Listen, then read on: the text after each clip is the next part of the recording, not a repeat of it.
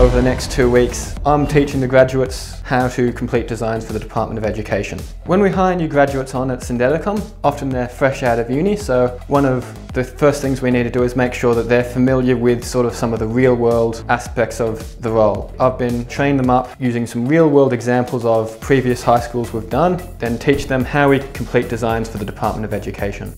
We're given a trial project to do, and through that project, we can identify what mistakes we make. So far the training course has been a great experience, especially being able to go through it with all the new grads, being able to bounce off all the other grads that are there. It's really allowed me to reinforce my level of expertise and as well as help others elevate themselves as well. So it's important to bring the graduates up to speed because obviously at Syndeticom we have quite high standards, as well as the Department of Education expects a lot from their designs, and it's important that every school gets a proper professional design and installation done.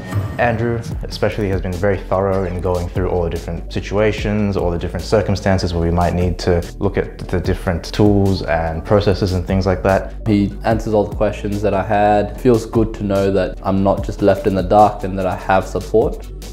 As a former graduate, I've had the experience, and I know the most important thing is really the desire and the ability to learn. We don't expect graduates coming in to know too much about the industry. What we really are kind of looking for is sort of the soft skills of learning and someone with a real desire to kind of push themselves into new areas and to prove themselves going forward.